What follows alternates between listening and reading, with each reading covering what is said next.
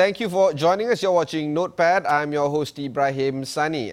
Today we shall speak a little bit about my alma mater, the International Islamic University of Malaysia, IIUM or UIA, pretty much known across the country as such.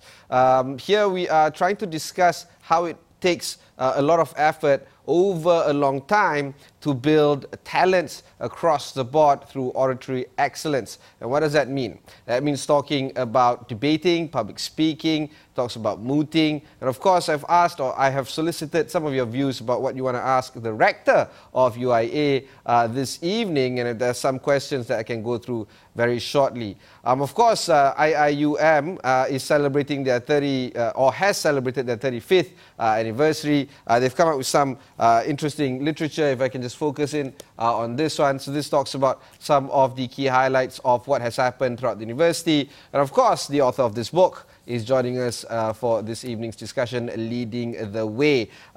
May I invite, or I'd like to be happy to introduce Professor Emeritus Tan Sri Datuk Dzulkifli Abdul Razak. Tan Sri Zul, again, thanks very much for taking the time to speak with us. Let's talk a little bit about the ongoings of IIUM. How has the university been under your, tutelage over the past few years? What will be the expectations moving forward, at least for this year? Well, since I came on board 18 months ago, we've been looking at the university as an international Islamic university. I think that two words there has its own significance and its own meaning. How international, how Islamic? I think this is a question that we are grappling with. And the last 8 months, we have been defining that to a certain extent. International means the university must be involved in international agenda, global agenda. And one of the things that we brought in quite a big way is the whole idea of sustainable development goal, climate change, and how does that then fit into this whole idea of Islam? How does Islam view sustainable development, climate change and stuff like that, which are basically part and parcel of our daily kind of commitment to it. So the last 18 months, we have kind of shift our orientation a little bit, in the sense that the university must be engaged with the community around us. And we have crafted among ourselves 29 flagship programs, beginning from cleaning up the water until working with the community, the Aborigines community, and so on and so forth. So that has been the preoccupation for the last 18 months. And just yesterday, we have been wrapping up with what are the achievements that we've made. And alhamdulillah, I think we have made quite a good break in the context of getting the university to be recognized internationally on those grounds, not just on Islamic grounds, and also contributing into the definitions of sustainable development. For example, we bring in the context of Maqasid Asyariah. How does that gel in?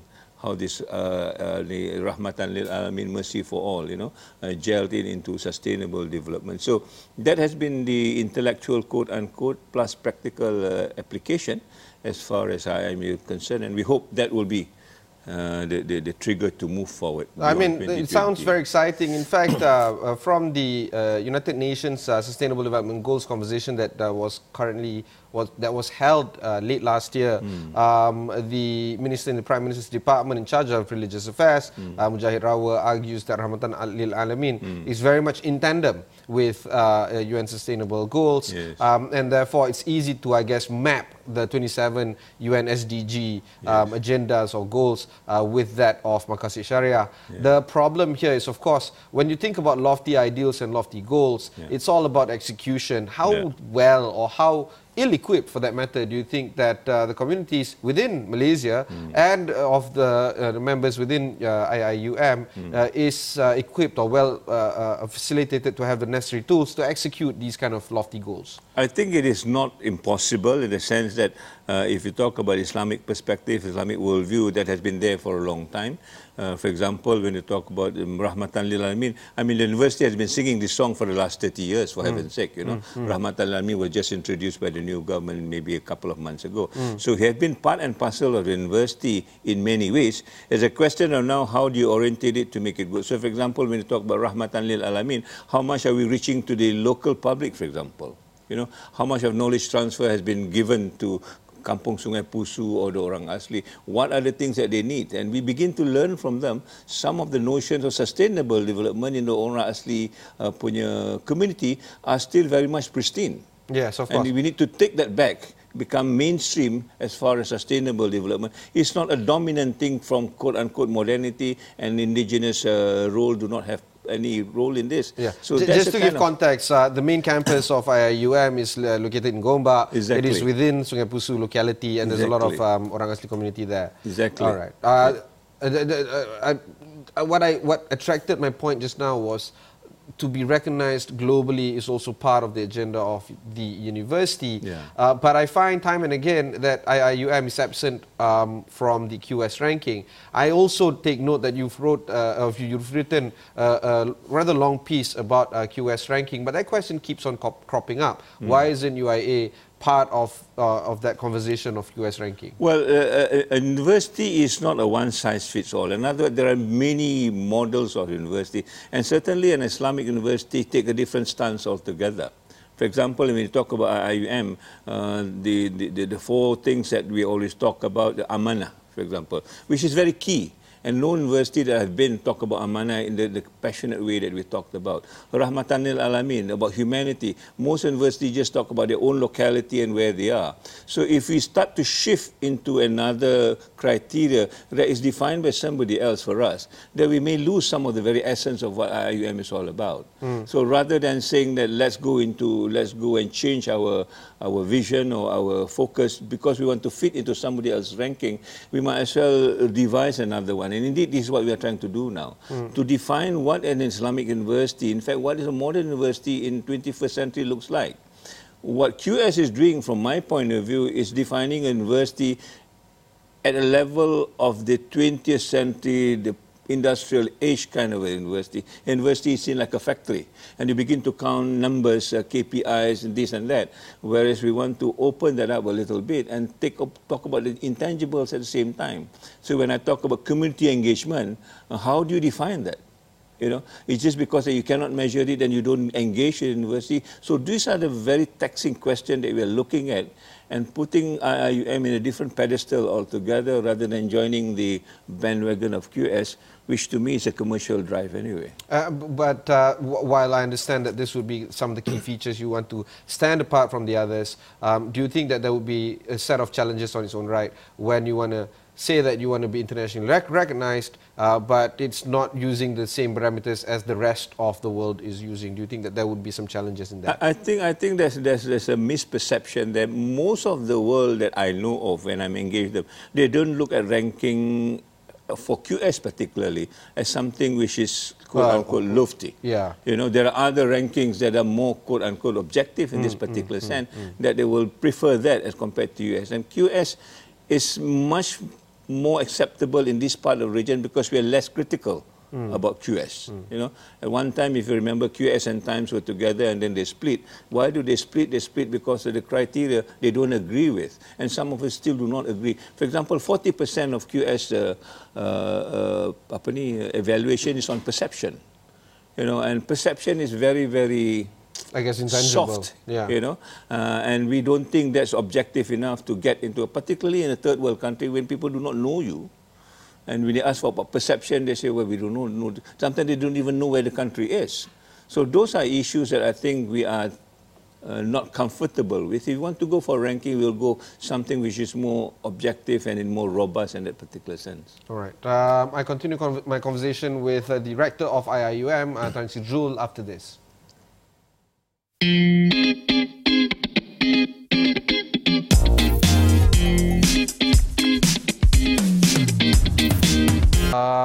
I am with Professor Emeritus Tan Sri Dato' Dzulkifli Abdul Razak, the Rector of the International Islamic University Malaysia.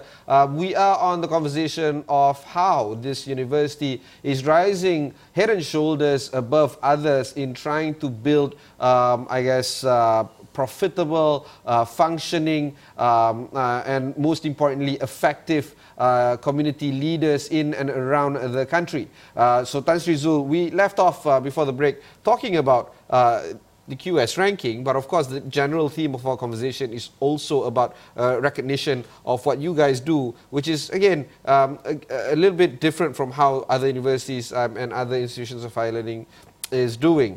There was a little anecdote that you wanted to share with us. Let's hear this story out.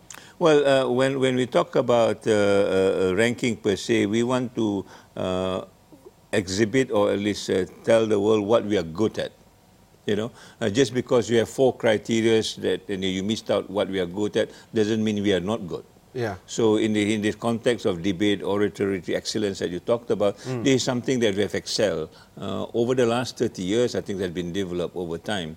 And now I think it's almost synonymous when you talk about debate, dissenting, public speaking, IIUM is always there. Yeah. And I don't think until now there's any local university, even regional university at this point can match what we have performed over the last 30 years. And I think that is a kind of a hallmark that is not easy to get given QS ranking or otherwise. Okay, let's talk a little bit about, this is a nice segue, Tan Sri, in terms of the conversation of my initial idea of bringing you in. Because we didn't want to talk about, QS ranking per se. We wanted to talk about how UIA or IIUM is building its core strength in terms of IIUM debating and oratory excellence. I'm a product of that, I have to admit, and I'm proud to admit that.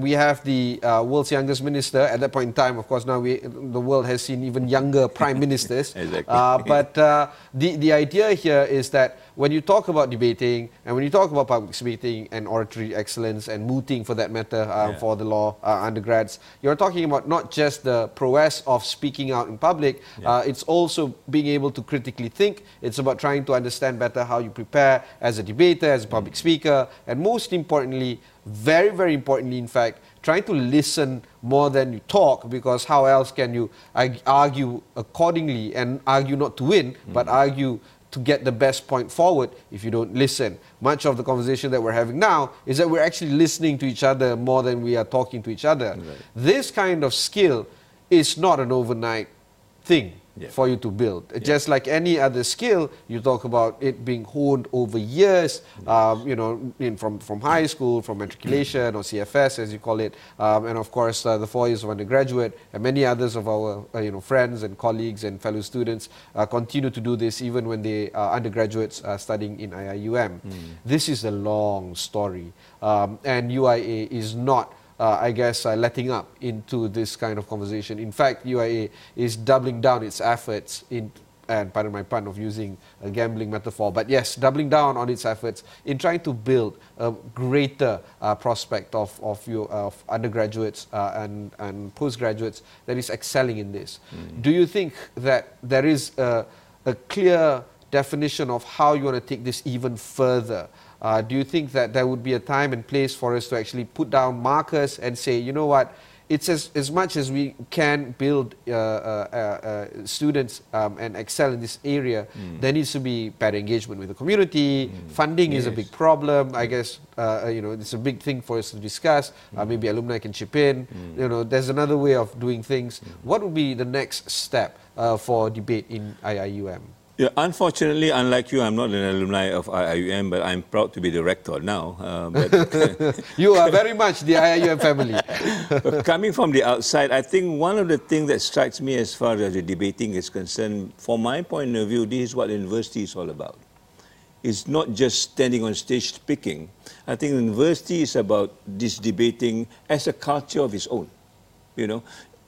Even though you don't have a debating team, for example, the university must engage in debates. The university must start to question and have dissenting views and agree to disagree. These are all the thing that is important to make a university a university. Now, if you don't have that, then I think university is almost like a high school or even worse than that you just listen, and sometimes you listen just to regurgitate it. You don't actually think about it. So this whole phenomena of debate, the way I look at it, it allows students, first of all, to be courageously enough to speak their mind. And I think we don't have that. Half of our students just listen, and after that, solo, and they moved out. Passive. Yes, very passive. Secondly, it's about critically thinking. I can have a different point of view and it doesn't matter. I don't have to agree with you and I can be comfortable of that. You may be a politician, you may be a minister, a prime minister. I can still disagree with you and we can still remain friends. And I think we don't have that also. In Malaysia, if you disagree, suddenly you're my enemy and I need to dump you down for one reason or the other. So that spoils the whole idea of knowledge seeking. Suppose the whole idea of trying to get, building a leader, as it were, So this phenomena of debates that you see in IIUM is a cultural thing that has expanded from one kuliah into now multi-kuliah and now going beyond Malaysia into other parts of the world, which I think is a development that no other university can match because it is not planned that way. And I think you are lucky in the sense that this has been part of the culture, and only that I hope it becomes part and parcel of a daily living, that we can still have this argument within the university, between lecturers and students, between rectors and staff, and we still remain the same. And that's how the university moved up. So this debate to me is a good platform that everybody later on should be able to participate. So we are trying to demystify this whole idea of debating being an event that everybody must come to to a stage and applaud and stuff. We wanted to make it something that everybody practices every day. Okay. You can sit in the canteen and you can debate. There's nothing wrong with it. All right, we'll talk a little bit about the demystification of debate, but that happens right after this break. Don't go anywhere.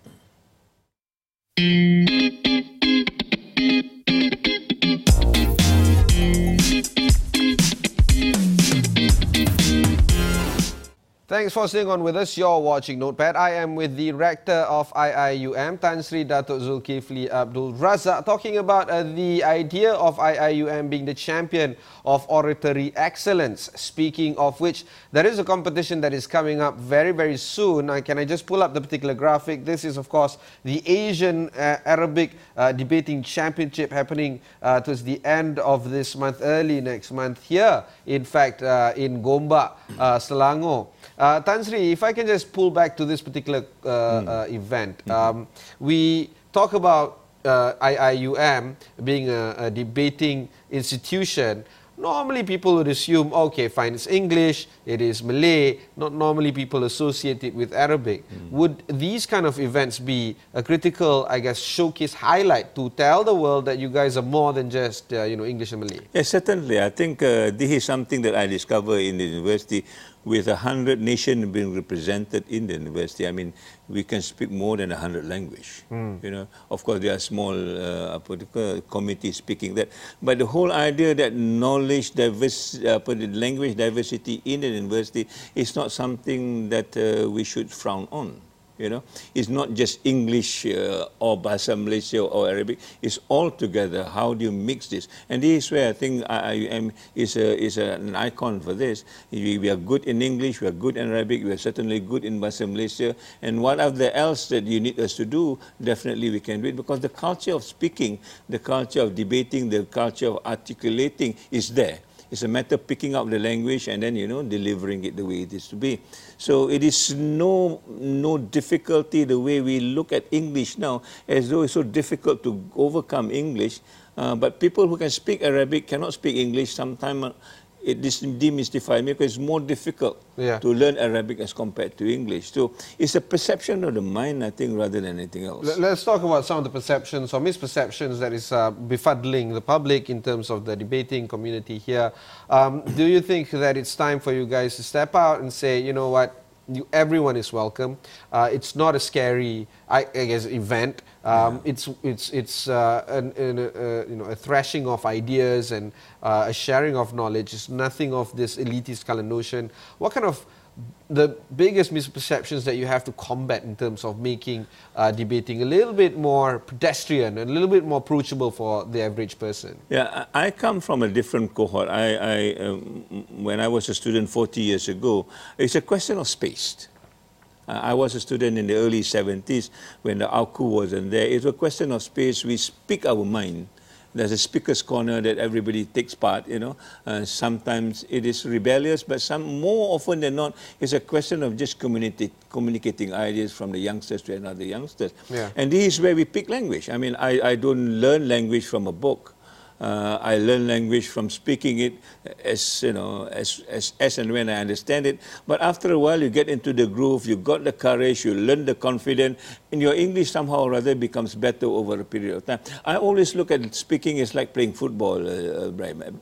You can read as many books as you want on how to be a good footballer. If you go down to you don't go down to the field and start kicking the balls, you'll never be a good footballer. It's something like that. I mean, if you just learn how to be a good English speaker but never speak, and because there's no space for you to speak, and worst thing, because you have fear. There's a kind of fear to speak out your mind, and then you get locked in and you never get to practice your But the fear is founded, at least during the era of the University Act being in place, and it was in place for a few decades. Yeah. Do you think that because of the removal of the University Act, or AWKU for its short form, this will precipitate the kind of conversations that you've seen 40 years ago? I certainly hope so, but the kind of thing that I test with my students here, sometimes I tell them, look now, the AWKU is no longer there, and maybe some of the provision that will be removed, in fact positions sometimes be removed, but they still don't understand. It's almost like we are caged for the last 40 years. Now I open the door to the cage and you do not know how to fly. We are so used to that cage, and your world is that cage. To fly out, it takes another form of courage, it takes another form of skills to move out. I think that's the one that we are trying to build now. To tell the student it's okay to speak as long as you do it rationally, academically, as long as you're not inciting or making other people uncomfortable, you are okay to do this. That's the level that we are getting into at the moment in time, opening up and giving more space for them to speak out, and to make sure that they are quote-unquote protected in that particular sense. Tan Sri, it seems that if I can just generally, use some general broad themes of your conversation here, is that you're trying to build a culture. You're touching a little bit on the culture of debate, you're now touching the culture of fear, culture of passiveness, and how, this culture has to change. Yes. And just like in any culture that you want to engineer, it might take time. Yes. Do you think that we have the time now to actually engineer a more active kind of conversation instead of this passive learning, a little bit more active learning? Do you think that we have the time, or we need to aggravate and perhaps incentivize people to do more now so that we can make this speed along a little bit faster? Well, this is where I think the debaters becomes a role model. They are into this, they know what to do, and the moment people see how these people perform and how they are quote-unquote protected in that particular sense, I mean, some of the students are still skeptical. Do I say this? Will you victimize me and stuff like that? We need to demonstrate they are open enough, as far as it is concerned. So these debating activities that we're having is basically a kind of a symbol or a metaphor to tell them, yes, you can speak, it doesn't really matter, as long as you do it in the right way in the context of the academic. Yeah. But the basic of it, Ibrahim, is basically education is about building culture. Education is not just about employment and probability passing exam. Education is about building culture, building civilization. And I thought this is what Malaysia wants. When you talk about the year 2020, we're supposed to be at this kind of a level that we are different from somebody else. Our culture is different. We are more refined. We have a lot more finesse. Not the kind of way that we see today. You're not a talent factory. That's not what you are. No. And also the kind of social media, the kind of hyping between one another. I mean, this is something that is not, I would imagine, in the year 2020. We might not arrive at 2020, but at least our culture is more refined at this particular stage, which I don't see this at all. So this is where I thought education, quote-unquote, mind my language, has failed. Right. We have diverted education into something which is not supposed to be. And now this year is a year which I think is a very inflection year, because UNESCO is starting to redefine what education is all about in the context of global warming, climate change, and all these disparities that we have. You just listen to the first day of World Economic Forum today. It's the same issue that we need to settle. It's not about passing exams alone. I mean, that's important. It's economic mobility, it's climate change, it's gender inequality, and so on. Exactly. And it's just not economics now. You may be good in economics, but you need to balance with other things. This whole idea of trying to balance is about what debating is all about, I think. Critically evaluating and giving a kind of a balanced opinion, a considered opinion, rather than emotionally bursting out just because you want to make a point. So this is a whole culture that I think we need to build in when we talk about education, and I think IIUM is there. Right. Still, there's a lot more to be done, I'm pretty sure. IIUM is celebrating its 35th anniversary. I don't know whether we can zoom in on this book. There's plenty of activities currently happening there in the university. Of course, the upcoming event, the Arabic competition, debate competition is also taking place at the end of the month. Do check that out. If you've missed any part of this interview, just head on to astroawani.com, look for Notepad. These kind of interviews can be found there. You can also watch this interview on your mobile devices. Just download the Astro AWANI app wherever you get your application. And of course, this interview can also be listened to on podcasts. Again, search for Astro AWANI wherever you get your podcasts. That's my conversation for this evening with Tan Sri Dzulkifli Abdul Razak. He is the Rector of IIUM. Until next time, thanks very much for watching and goodbye.